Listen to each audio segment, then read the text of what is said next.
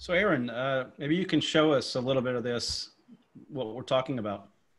Yeah. So IoTGoat, I'm over here on the IoTGoat GitHub repo. And here we That's a have, cool logo, by the way. That is a yeah, really awesome logo. Like I was looking at this earlier, and I'm like, that it's like a light bulb. Like that just blew my mind. So whoever made that, they're awesome. Mm-hmm. if there's no logo, it's not cool, right? So, It makes it more official, right? right, yeah, exactly. So I'm going to jump down here to the getting started page. We're just going to jump to essentially number 2 here, getting started with the virtual machine, which is the quickest way. So we'll just open this up in a new tab. And it's still in the release section. We'll download the VMDK. We have others here that are available, which we won't show in this demonstration, but we'll just go ahead and download the VMDK. What I'm going to do here is drag over VMware. I'm going to go to New, and I'm going to go to create a custom virtual machine. I'm going to select other Linux 4.0. It's just the kernel. I've had issues with 2.6, so I think 4.0, 4.x is the most accurate. I'm just going to continue here. This is fine. We're going to use an existing virtual disk. Now I got to remember where I just put this. I'm hoping. I think it went in the downloads. I think I saw it go in the downloads. It's not there. Oh, here it is. Cool. Nothing sensitive here. We're good. So you see it's 272 megabytes. We'll just go ahead and go to continue. We don't have to customize settings unless you'd like. The memory is very low. Shouldn't take that many resources. This is just the default configuration. There's another configuration as well. So for other exercises, but we won't get into that right now. So we'll just call this IoTGoat 2 since I already have 1. And it just starts up. Let it do its thing. In the middle here. So it's actually loading up the Linux kernel right now, loading up the rest of the system in a second, and then we'll have an emulated version of this piece of software running, just like it would be running on a native IoT device. Yep, yeah. Exactly. Cool. So I'm in IoTGoat. Granted, we could put passwords on this, which will be an exercise in the future with hardware, but we're not doing that now. But how we want to interface with this, there are a number of different ways. We're going to look at the web interface for now. And should grab an IP address from DHCP. In this case, we're using a NAT interface. So it's 172.16.100.217. And so we'll just go to a browser really quick here. Open up another tab. I think it was 217. And because we're using self-signed cert, here we are. And then there's a couple of hard-coded passwords that are compiled into the firmware. So we'll use the root account. IoTGoat hard-coded password. That's one. It's a super long password. It's kind of right. If you're doing Hashcat, believe me, I try to do it. But there are other ways to get access to the command line from other than just that user. So in this case, we have the OpenWRT kind of interface, or IoTGoat in this case.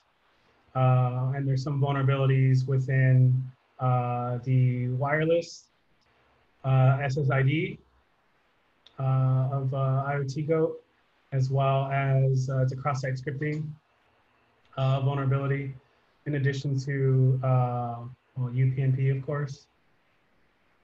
The secure mode functionality is disabled. And essentially what we can do is modify firewall configurations in the current deployment to be, and also not only firewall, but even DNS, for example, which happens a lot with malware. And then in addition to the wireless SSID, which has the cross-site scripting, the vulnerable UPnP, there is also a vulnerability within firewall rules. It's actually traffic rules. And give me a second. I know it's a vanilla cross-site scripting. I don't want a demo fail. And it's essentially in the name section. Okay. And what that does is this file or this name essentially gets put into a plain text configuration file and gets loaded without any sanitization or output encoding, for example. And this is the web interface. There's some IoTGoat menus here, camera door lock, things that we're gonna put in at a later date, as well as some secret pages, and it's not so secret. I think it's not directly accessible, even if you try to do discovery. Secret developer diagnostics page. There's always got to be one. Absolutely. Right. Every product. Look at that. You get a reverse shell on this as well. Elevate your shell, enable services to not require passwords as an example. A lot of different methods. But I'm going to switch over back to, if you don't want to play with the VM here, what you can do alternatively is SSH in with a hard-coded password, but I'll just show you the hard-coded passwords here. There's an IoTGoat user and a root user that have hard-coded passwords. It's possible you could be more successful with the IoTGoat user and password cracking that because it is based off a word list, a well-known IoT malware word list intent.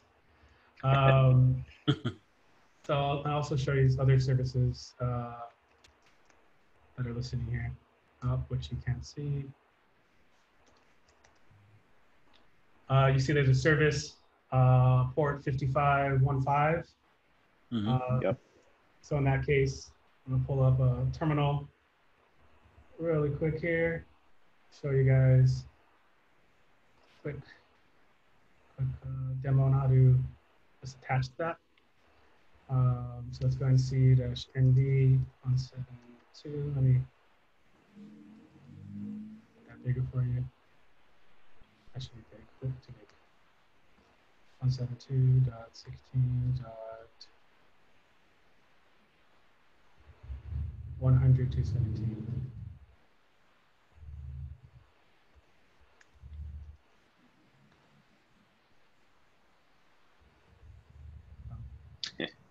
Security.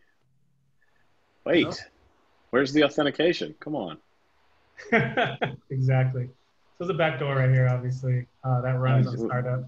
Robert, we need to threat model IoTGoat. Right. That quickly.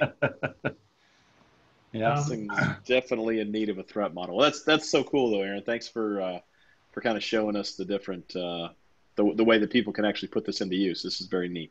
Yeah, definitely. You even see one on a high port here. If you were to do an Nmap as well, that's probably one of the first pages you would do to see what's listening. But just a quick example of how to get started from the web interface and then from a network standpoint in order to get a shell. And obviously there's some things that can be done to disable this functionality from a configuration standpoint as well as from a build standpoint, building firmware.